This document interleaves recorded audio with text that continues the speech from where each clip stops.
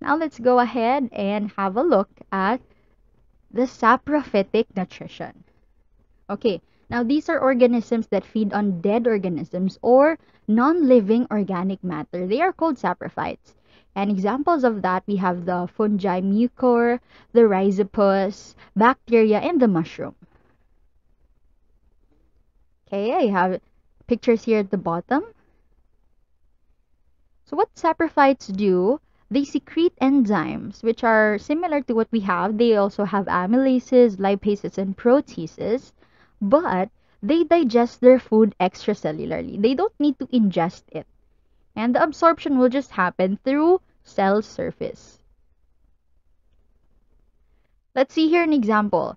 If you ever tried to just leave a piece of bread inside the container and then check it after a few weeks, you'll see, oh, there's a bread mold, and that's now called a mucor.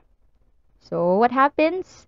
How will it obtain its nutrients? Number one, the rhizoids, they release enzyme to the bread. And then enzymes digest complex organic molecules in bread into simpler soluble molecules. So bread is a carbohydrate, so it's gonna break it down into simpler substances to disaccharides until monosaccharides, so those simple sugars.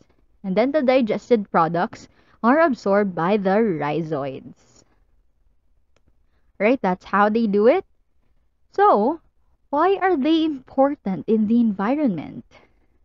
What purpose do they serve? Would it be okay if we existed without saprophytes?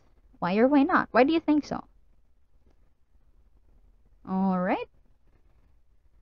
They are important because they allow essential materials to be recycled in the ecosystem. So they play a very important role.